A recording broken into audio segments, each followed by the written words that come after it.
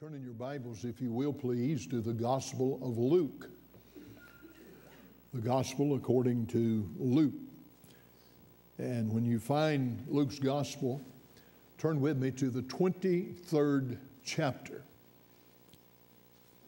Luke chapter number 23. Thank you for being in your places today. I sure want to encourage you to be in your place tonight. I don't think there's any question, if we knew that the Lord was coming tonight for His church between 7 o'clock and 8:15, I know where you'd be. I think I know. Unless it's worse than I think it is. You want to be in church. On church night, serving the Lord, worshiping the Lord, singing the songs of Zion, and hearing the preaching from God's eternal Word. You cannot guarantee that He won't come. Because the Bible says, in an hour when we think not, the Son of Man cometh. So let's be here tonight. Let's have a good crowd on Sunday night in the Lord's house. And come praying that the Lord will do something for each of us individually as we come to worship tonight. Luke chapter 23 in your Bibles. I'm reading one verse of Scripture found in verse number 33. Luke 23:33. And when they were come to the place which is called Calvary, there they crucified him and the malefactors, one on the right hand and the other on the left. I want to talk to us today, this resurrection season, this season leading up to the crucifixion and the resurrection of our Savior. I want to speak to us a little while today on the sufferings of Calvary. Heavenly Father, we thank you for the Sunday school hour. We thank you now for this 11 o'clock service, this 11 o'clock hour. I want to thank you for the wonderful music that has set the tone for the preaching service. I want to thank you for your word. And Lord, may this word speak to our hearts in a powerful way. May we positionally find ourselves camped at the foot of the cross for just a few minutes. And may we, from your word, hear the cries of Calvary. May we one more time this side of eternity stop and consider the price that has been paid for our redemption. Help us not to forget it. Help us to remember it. And then help us to apply the results of it to our hearts. May the Spirit of God be pleased to speak to us in a powerful way in this service. And we'll thank you for it, because we ask this in Jesus' name and for His sake. Amen. Thank you. According to the book of Ezekiel, chapter number 5 and verse number 5, Jerusalem is the center of the world. And it was at the center of the world that God chose to plant a cross and to put His Son upon that cross. At the intersection of heaven and earth, there stood a cross of redemption for you, for me, and for the entire world. Songwriters for years, hundreds, thousands of years, have been putting together the words of description to describe what took place at Calvary. This morning, thus far in our service, the songs, the music has been geared towards what happened at Calvary. The songwriter wrote, "On a hill far away, stood an old rugged cross, the emblem of suffering and shame. And I love that old cross where the dearest and best for a world of lost sinners was slain. Another songwriter put it this way: I must needs go home by the way of the cross. There's no other way but this. I shall never get sight of the gates of light if the way of the cross I miss. When I think about the cross, I'm thinking about a story that I read just this week. A preacher who actually came from here in North Carolina many years ago. He's in heaven now. His name was Dr. Herschel Ford. Dr. Ford wrote probably 15 or 20 books, and he titled those books Simple Sermons.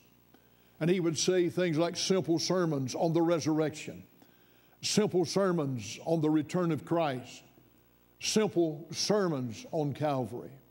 I was reading one of his sermons this week, and he was trying to convey the love of God on demonstration at Calvary. And he told a story about Western days in our country. There was a man walking down the street, and he heard a group of horses pulling a wagon rushing forward down the street. And he noticed at a distance there was a young lady sitting in that wagon.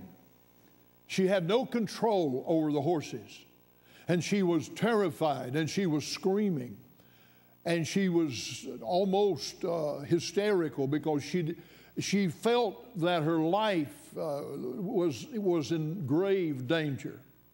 And this man walking down the street, as the team of horses got nearer, looked and noticed that his bride-to-be was sitting in that wagon.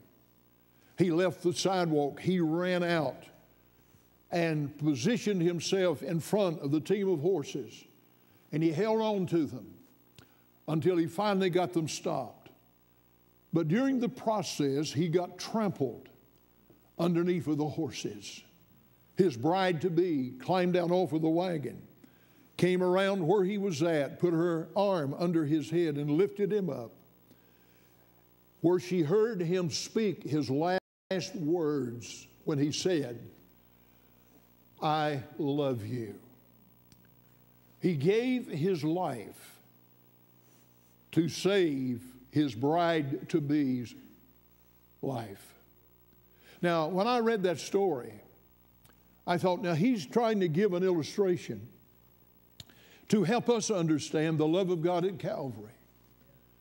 But quite honestly, there's no illustration we can give. There's no depths that we can draw from. There's no experience that I know of in the world that can adequately describe God's love as it's on display at Calvary, because it's beyond our ability to describe it. It's beyond our ability to comprehend the depths of the love of our God that would break the eternal fellowship between the Godhead to send His Son into this world to get to the cross and then to turn His back on His own Son so that He would never have to turn His back on us. My friend, that's love beyond description. I'm glad to be a recipient of it today. I'm glad the Lord has done that for us. But the songs that people have written remind us of the love of God at Calvary and the love of Christ in allowing Himself to be nailed to that wicked, cruel cross of Calvary. And then not only are there the songs, but there are the multitude of verses in the Bible, either directly or indirectly, which remind us of the price that our Savior paid on the cross of Calvary for us. There are literally nearly 30 verses in the New Testament which speaks to the cross of Calvary alone. And then there are other indirect verses that number in the dozens which speak to us about the results of Calvary. I'm reminded of Paul in 1 Corinthians chapter 1 and verse number 18 when he said, "For the preaching of the cross is to them that perish foolishness, but unto us which are saved, it is the power of God." In Galatians chapter 6 and verse number 14, the Apostle Paul, trying to get a group of people to turn from the law and embrace the marvelous truth of Calvary, made this statement, "But God forbid that I should glory save in the cross of our Lord Jesus Christ, by whom the world is crucified unto me, and I unto the world." In the book of Philippians chapter number 2, the Apostle Paul, talking about the incarnation of Christ and the end results of his coming into this world, said, "And being found in fashion as a man, he humbled himself and became obedient unto death, even the death of the cross." In the book of Colossians chapter 2 and verse number 14, the Bible says, "Blotting out the handwritten of ordinances that was against us, which was contrary to us, and took it out of the way, nailing it to the cross." In the Hebrews chapter 12 and verse number 2, the Bible says, "Looking unto Jesus, the author and the finisher of our faith, who for the joy that was set before him endured the cross, despising the shame, and is set down at the right hand of the throne of God in heaven."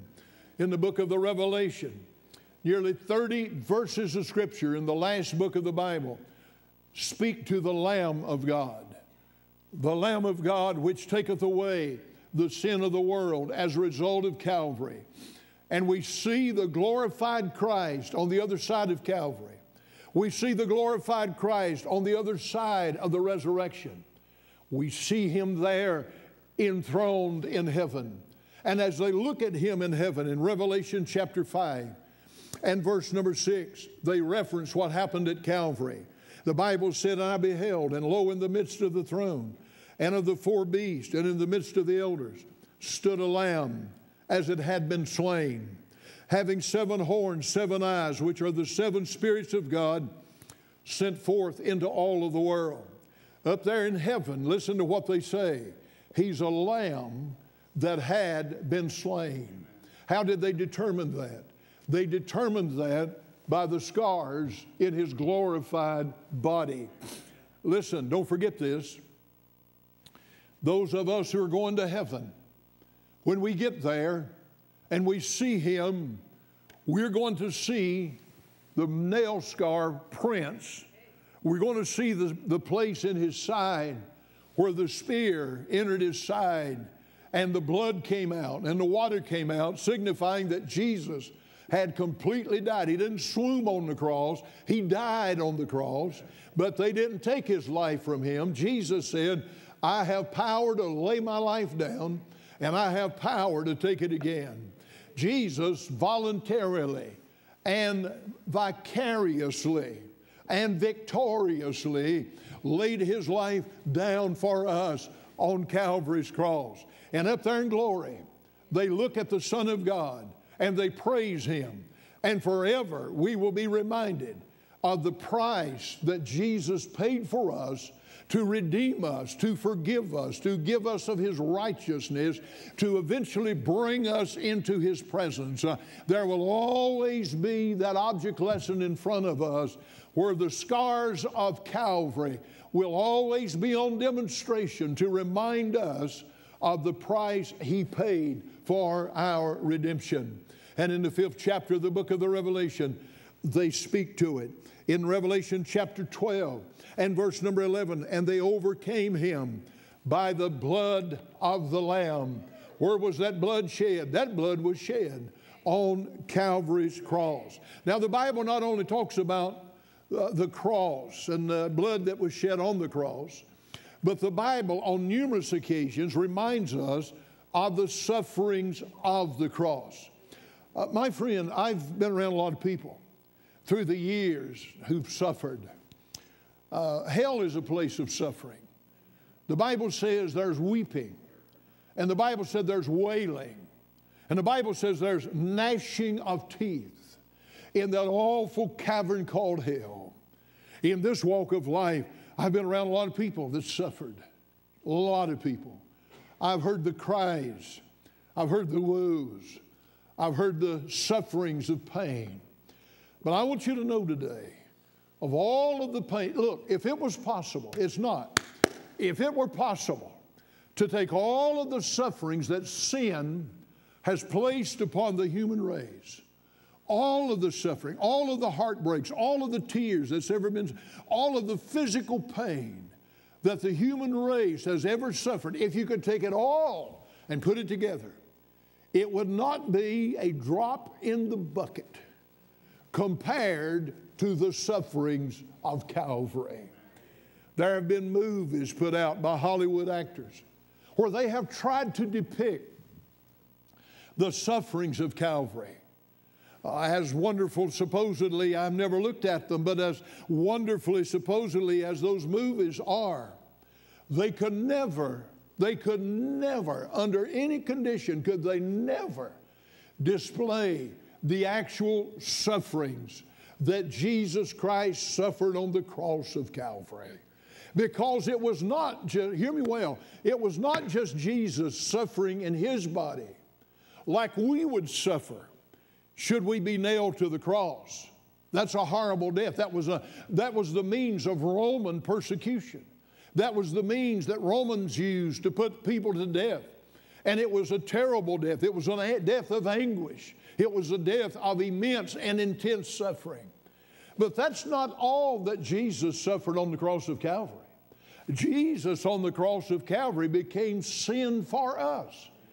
That means on the cross, the penalty that we should have paid forever was placed on Jesus. Not only did he feel the physical sufferings of a physical body, but he felt the eternal torments that we should have experienced throughout the endless ages of eternity. And my friend, I think right there would just be a good place just to stop and give an invitation. If somebody loves us that much that they're willing to take our place, they're willing to suffer in our place, they're willing to take the anguish in our place, they're willing to take the curse that God's placed on them in our place, we must not take that lightly. We must not get used to it. We must not get over it. We must be appreciative. We must be thankful for someone who would take the full penalty of our sins upon himself and say it is finished on the cross of Calvary and provide such a wonderful salvation for us. We ought to be appreciative. We ought to be thankful. We ought to say, thank you, God, that you would love us enough to take our place, to die in our stead, to suffer for us on the cross of Calvary. And the New Testament talks about the sufferings of our Lord. Listen, if you will, please, to 1 Peter chapter 3 and verse number 18. For Christ also hath once suffered, listen to this phrase, for sins. Did you hear the story? Do you remember the story just came to my mind years ago? They had in a public school classroom years ago, they had a lot of mischievous kids and they wouldn't pay attention, and so they made up the rules and they let the class help make up the rules. And they said, okay, we've got to get this under control. So they made up a set of rules. And if people were caught breaking the rules, they would get a paddling. And the class, they voted on it and they agreed to it. One day, a little boy in the room who came from a very poor family did not have any food at lunch. And he slipped around in one of the lunch boxes and got a sandwich. He stole the sandwich because he was hungry. And when the big brute that brought the sandwich found out that his lunch had been stolen, they began to ask around. And all of the evidence pointed to this little slim boy. He didn't have on good clothes. He came out of just terrible poverty. And the little boy, he acknowledged it. He said, I didn't have any breakfast this morning. He said, I didn't get to eat much yesterday. He said, I'm just so hungry, I couldn't hardly stand it. And he said, I know it's wrong, but I just slipped out when nobody was looking, and I got this sandwich out of this lunchbox. And it so happened that the lunchbox he got the sandwich out belonged to the biggest brute in the class. And the teacher said to the class, you know what we voted on? You know what we've got to do? And the teacher said, son, come up here. We're going to have to give you a paddling. And he had a long coat on, and it was kind of ragged and torn. And the teacher said, now, son, you've got to pull your coat off. He said, teacher, please, please, I don't want to have to pull my coat off. Go ahead and paddle me. I don't want to pull my coat off. Please, I don't want to get rid of my coat. She said, son, you've got to pull your coat off so we can give you a paddling. He started crying, and he said, please, just give me a paddling, but don't make me pull my coat off. The teacher said, son, the rules are the rules. You've got to pull your coat off.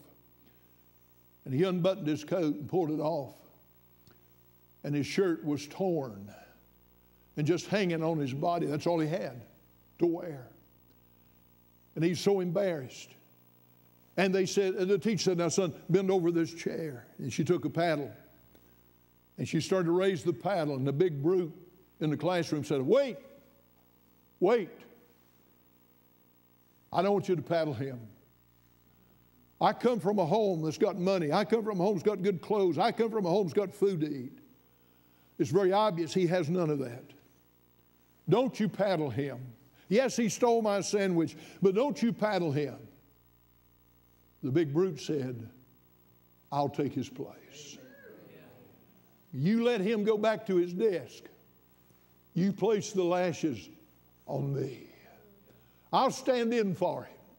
I'll take his place. My friend, that's Calvary. That's Calvary. I should have been there. You should have been there. I should have suffered in hell. You should have suffered in hell. And God should have sent us there. But all of a sudden, God said, hey, I love you. I'll take the blow for you. I'll take the suffering for you. I'll take the eternal hell for you. Let him go free. If you trust what I've done for you, you can go free. I'll take the full blunt of the penalty. I'll take the full blunt of the punishment for you. That's what happened at Calvary. He suffered for us. He suffered in our place. And let me tell you something. You and I never did one thing to deserve it. You say, I'm a pretty good person. You're not that good. You say, I've done a lot of good things. You haven't done enough. You say, I'm the bright bulb in the community. You may be the sharpest tool in the box, but you still need redemption. That's what Calvary is all about. That's what Peter said in 1 Peter 3:18, for Christ hath once suffered for sins. In Acts chapter 17, verse 3, opening and alleging that Christ must needs have suffered and risen again from the dead, and that this Jesus whom I preach unto you is Christ. In 1 Peter again, chapter 4 and verse number 1, the Bible said, for as much then as Christ hath suffered for us in the flesh, arm yourselves likewise with the same mind, for he that hath suffered in the flesh hath ceased from sin. Listen to what he said. For as much then as Christ hath suffered for us in the flesh. Listen to that. How did he suffer for us? He suffered for us in the flesh. Now listen closely. The only way God could suffer for us was for God to take on a physical body. God is spirit. They that worship him must worship him in spirit. You don't nail a spirit to the cross. But God, spirit, incarnation, Philippians chapter 2, took on a body like you have. Took on a body like I've got. Listen closely. What was the purpose of Bethlehem? Calvary. Mary gave Jesus a body so that body ultimately could be nailed to a cross. And he suffered for us in the flesh. Now I want you to turn in your Bibles, please. And I want us to look at some of this suffering of the Lord Jesus Christ. The Bible in our text verse says that when they were come to a place called Calvary, there they crucified him. I want you to turn over to the next book, the 19th chapter of the Gospel of John. And I want us to notice something vitally important about the sufferings of our Savior. I want you to notice in John chapter 19, begin reading in verse number 1. Then Pilate, therefore, took Jesus and scourged him. And the soldiers planted a crown of thorns and put it on his head.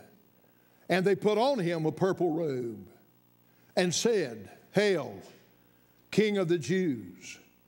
And they smote him with their hands. Now, I want to point out some things in these verses and other verses. Sometimes we read the Bible and we read over things. It never registers. It doesn't dawn on us what's being said. I want you to look in your Bibles at the last part of verse number 3. The Bible says in John 19:3 that they smote him with their hands. Let me tell you what the Romans did. When the Bible says they smote him with their hands, that was a game that the Romans played around the cross of Calvary. What they did was they would take the soldiers and they would play a game with the individual who was to be crucified. Here's the way it worked. However many people would gather around him, these people would hold their fist up in the presence of the person who's to be crucified. All of them. Maybe there's 5, maybe there's 10, maybe there's 15. We don't know. But they would hold their fist up like that. Then they would blindfold the person who is to be crucified. Now, let's just use an illustration. Let's say there's 5 people standing in the presence of the Lord Jesus Christ. Now they're going to say to Jesus, all of these 5 people, all these soldiers, they're going to hold their fist up like that. Then we're going to blindfold you. And 4 out of the 5 will hit you as hard as they can hit you with their fist. Then after the 4 of the 5 hit you, we're going to pull the blindfold off of you. And then you're to tell us which one of the 5 did not hit you. If you can tell us which one of the 5 did not hit you, we will take you on to crucifixion. If you cannot guess which one of the 5 hit you, we will blindfold you again, and they will hit you again, and we'll pull the blindfold off, and then you guess, you tell us which one of the 5 did not hit you. Now here's what they did. They had the opportunity to take their fist and hit the person to be crucified as hard as they could. I've noticed recently, coming across some things on my phone, I wish they'd get back to the phone that was just a phone. But sometimes something comes up on my screen, and I notice that there's some idiots. They're double idiots. No, excuse me. They're triple idiots. They're quadruple idiots. No, excuse me. They're just idiot. And they stand at a table. And somebody comes on the other side of the table, and they get the opportunity at the count of 3 to hit them upside the head. Have you ever seen that? Stupid. I mean, somebody crawled out from under a rock, but they left their brain under the rock. And I've seen some of them. They hit that opponent, and they got a bunch of people standing around him to catch him when he goes down. I noticed the other day, they caught this guy, and he's shaking his head, and he just passed Jupiter and Mars and Saturn. And they get him up, and they prop him up. And now he gets to hit the opponent. But he's so weak, he can't hardly stand there. And they hit each other, just like it's fun, and people clap. Stupid. Did I say stupid? It's worse than that. And I think about that, and I think about what they did to Jesus. They have the opportunity to take their fist and draw back just as hard as they can and hit him.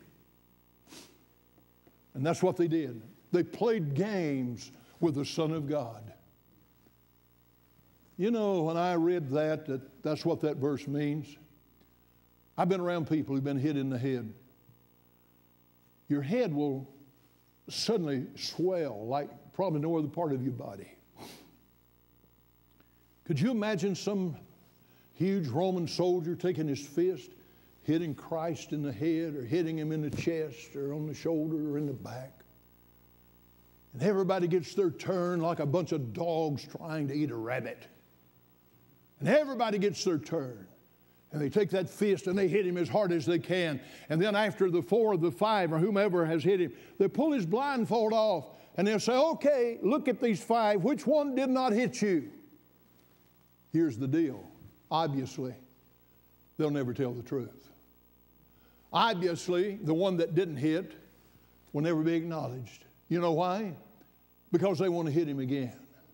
And they hit him again. And they hit the individual as long as he can stand on his feet. And I would imagine that it would be very difficult after people had taken turns with their fist hitting somebody. I would imagine it would be very difficult to remain on your feet. And the head would probably be swollen, and places where they've been hit will be bruised and possibly bleeding, and they'll be swollen. That's what that phrase means there.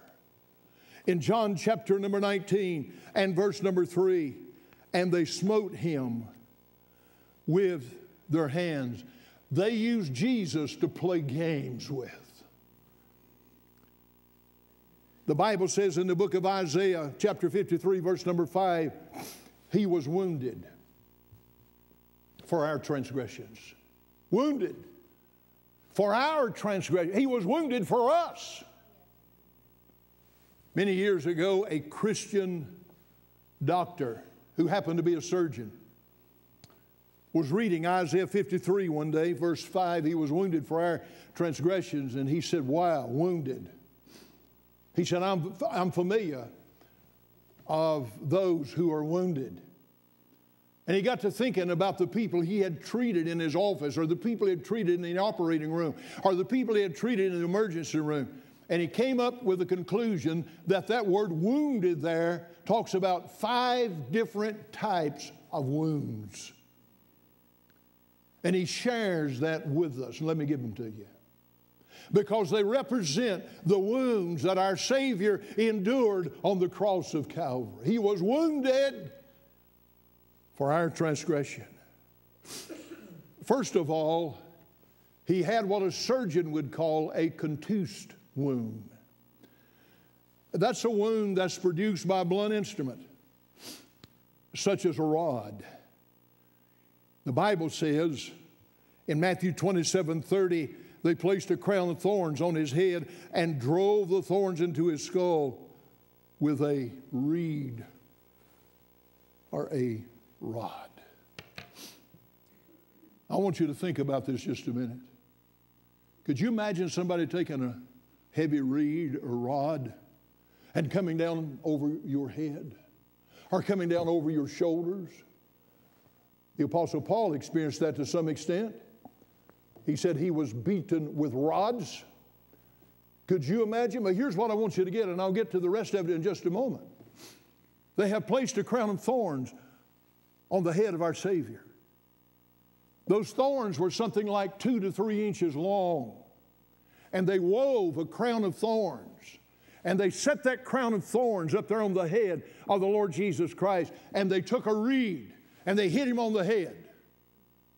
And when they hit those thorns penetrated down through the flesh, down to the very skeletal system of the Lord Jesus Christ.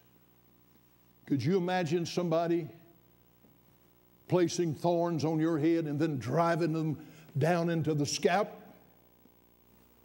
That's what Jesus endured. Could you imagine the pain? Could you see the blood as it begins to run down the face, run down the back?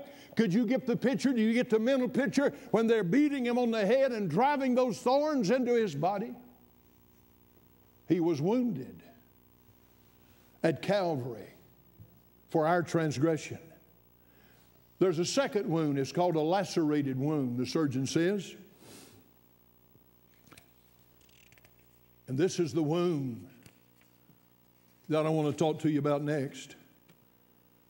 Because Isaiah chapter 50, verse number 6 said, I gave my back to the smiters, and my cheeks to them that plucked off the beard. I hid not my face from the shame and the spitting. Isaiah prophesied that the day would come when Christ would go to the cross and they would pluck his beard out.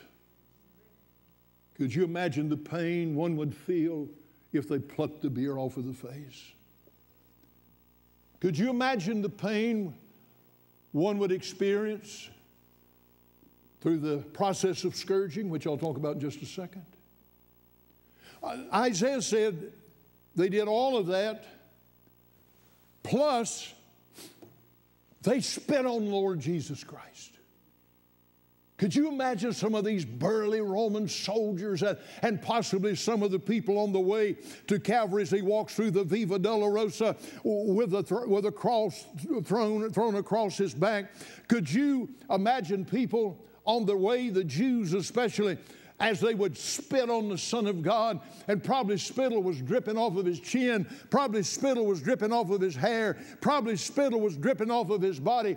That's what they did to my Savior for you, and he did it for me.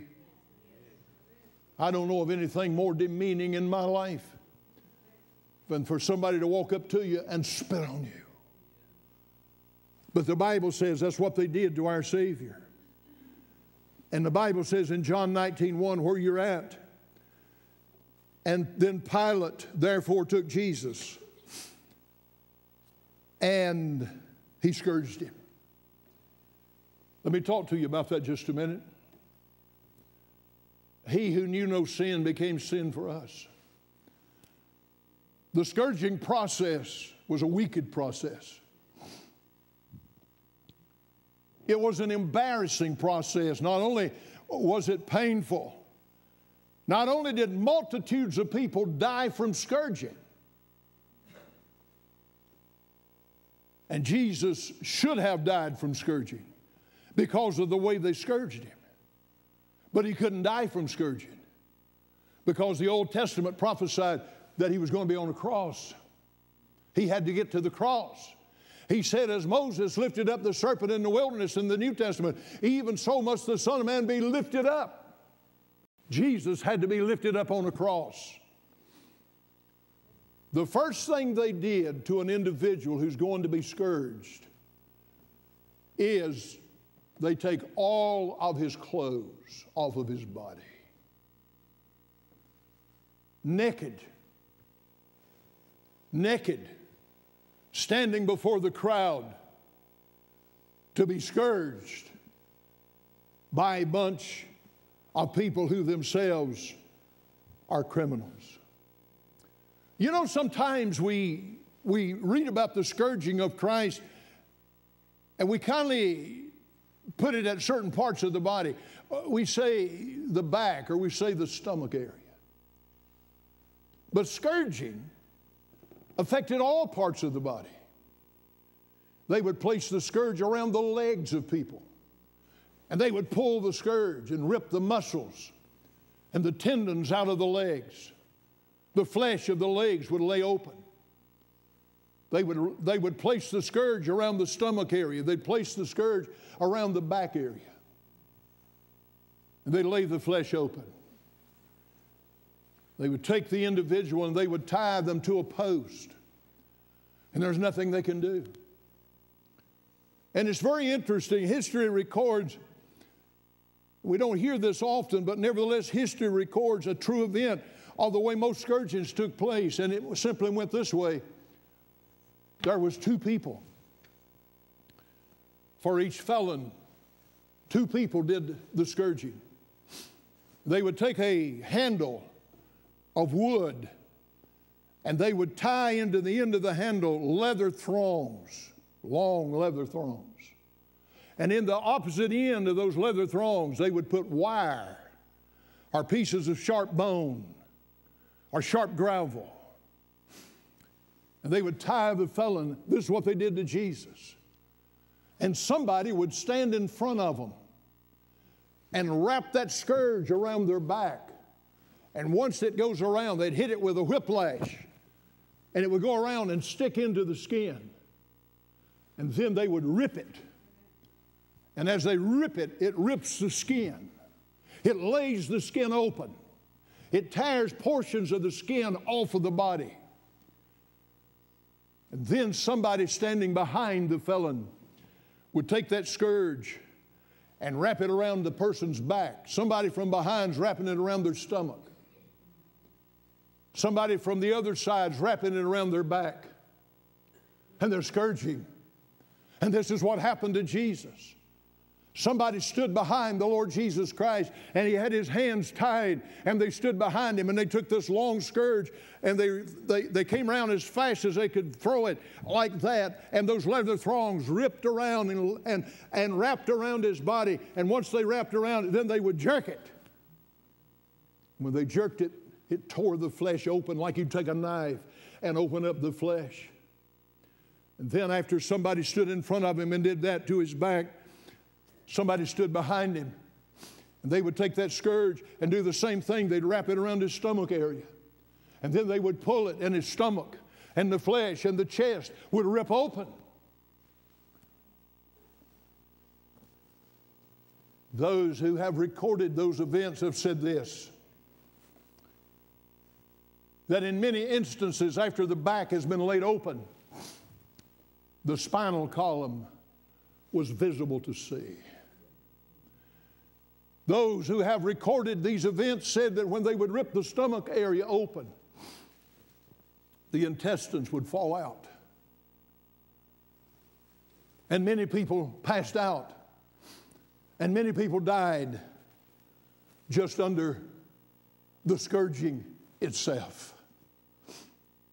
That's what our Savior endured.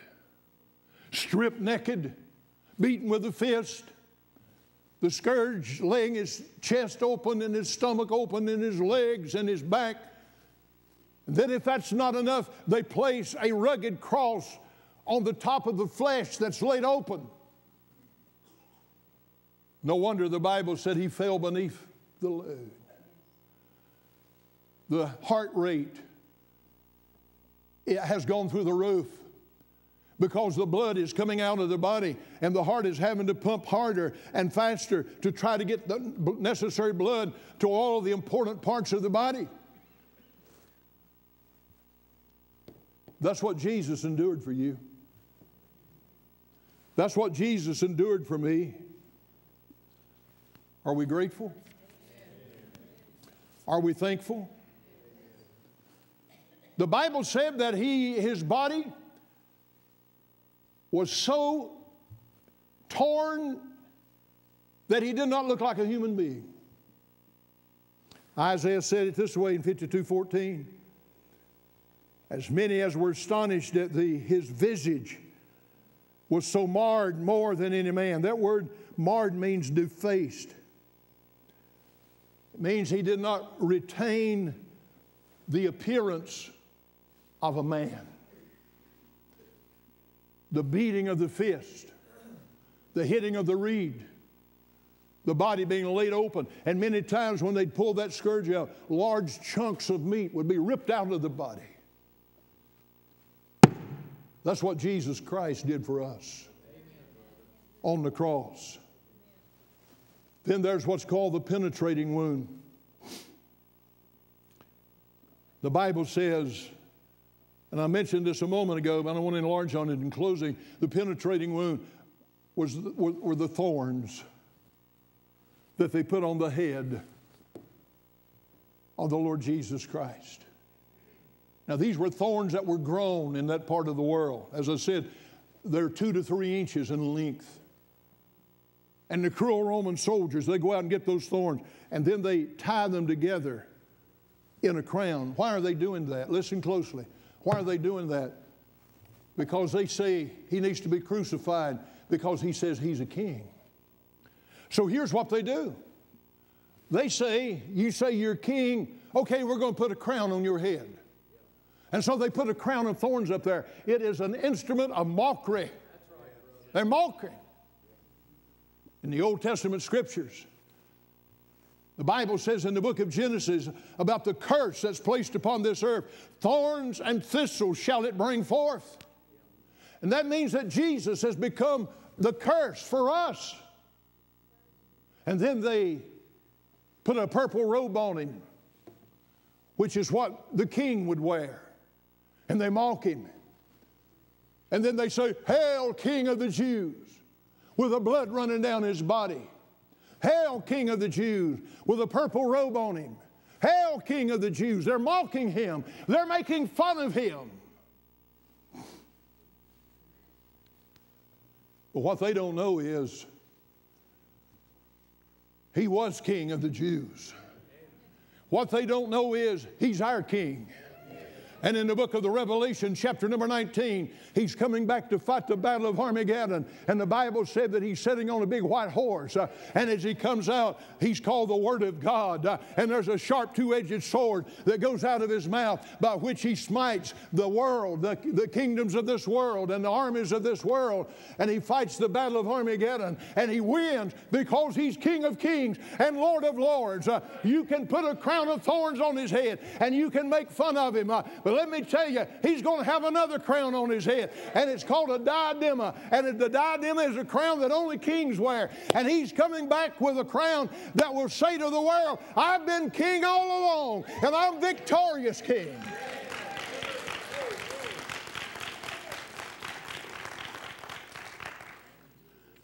Then lastly, there's the perforating wound.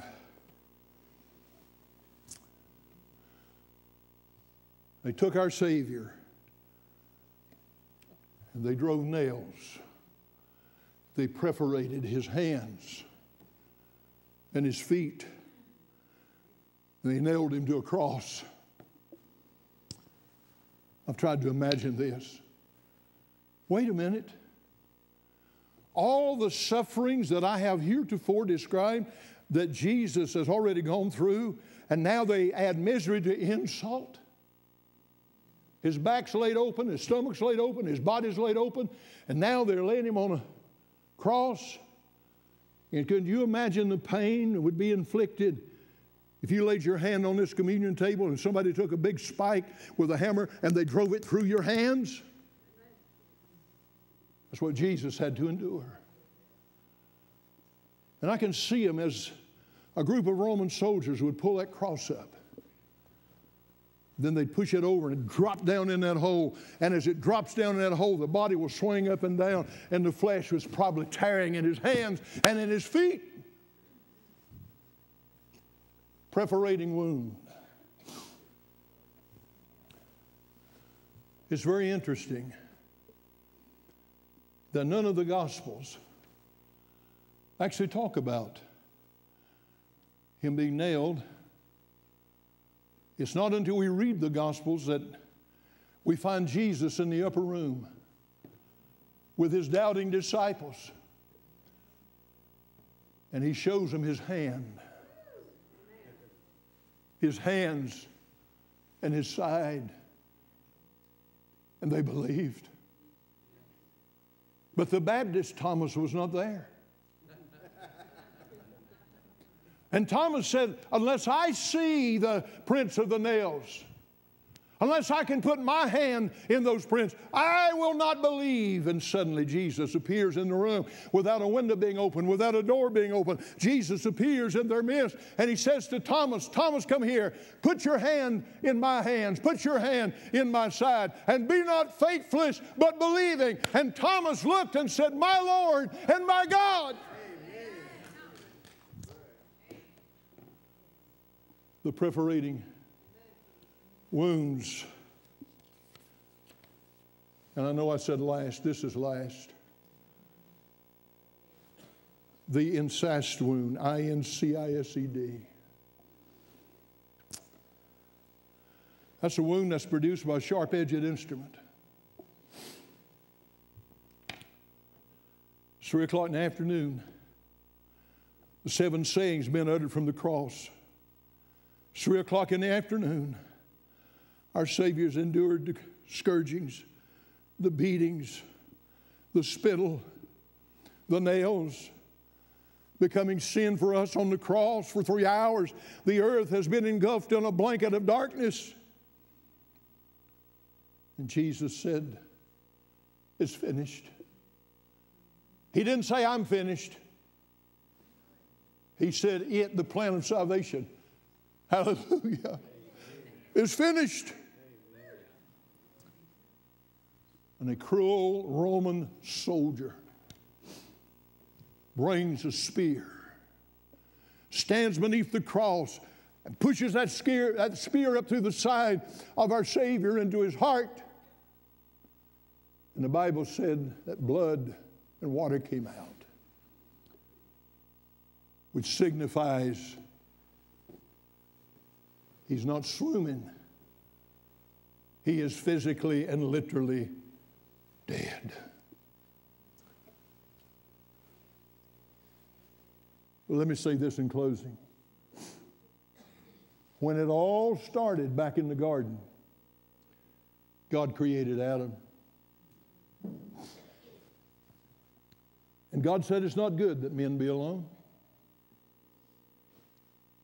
He put Adam to sleep. And when he put him to sleep, he opened up his side. He took a rib out of the side of Adam. And the Hebrew word is he built. He built a woman. God, out of the side of Adam, built a bride. Is it registering? Amen, brother. Out of the side of Adam, God built a bride. And he brought them back together. And that cruel soldier hit the heart of our Savior. And he opened up a fountain. And that fountain has been flowing for 2,000 years. It is the fountain of the perfect, precious, sinless blood of the Lord Jesus Christ, the blood that he took back into the Father's presence, and he deposited that perfect blood yonder in heaven. And that blood is the blood that cleanses us, that cleanses us, that cleanses us, that forgives us, that washes us. And 2,000 years, he has been building a bride because of the flow that started running 2,000 years ago. And she's still cleansing. She's still forgiving. She's still doing the work of building a bride. And one of these days, she's going to be presented to the Lord.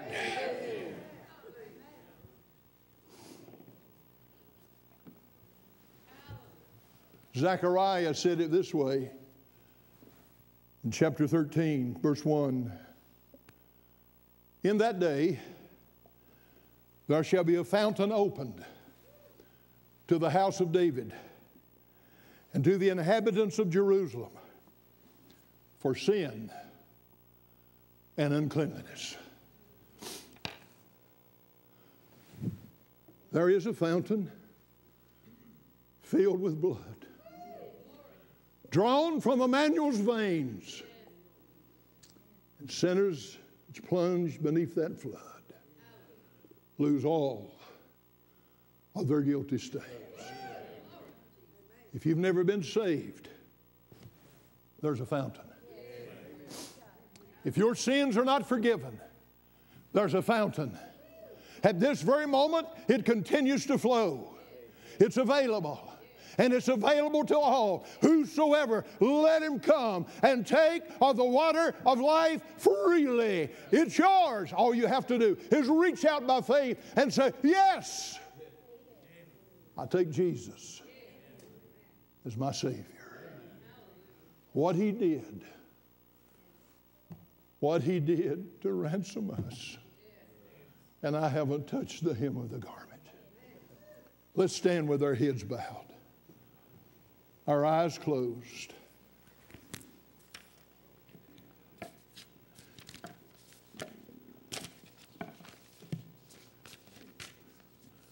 I wonder if there'd be one here today that would raise your hand and you would say, Pastor, I've never been saved. The blood of the Lord Jesus Christ has never washed away my sins. If I died today, I'd be lost, or I'm not sure I'm saved. Pray for me. Slip your hand up. Let me pray for you anywhere in the building. I'm not sure I'm saved. I see a hand. Anyone else? Let me ask you this, Christian. Please listen to this. Now that you're saved, and now that once again we've been reminded of the price that Jesus has paid for us, don't you think it might be just well for us to do something that Jesus did? Everybody He called them openly and publicly. Don't you think it might just be good if we just one more time get around an altar and say, Lord, I just want to take a minute. Not to ask anything, I just want to take a minute to thank you. To thank you for the sufferings. To thank you for the pain that you endured for me. Lord, I just want to take a few moments and thank you.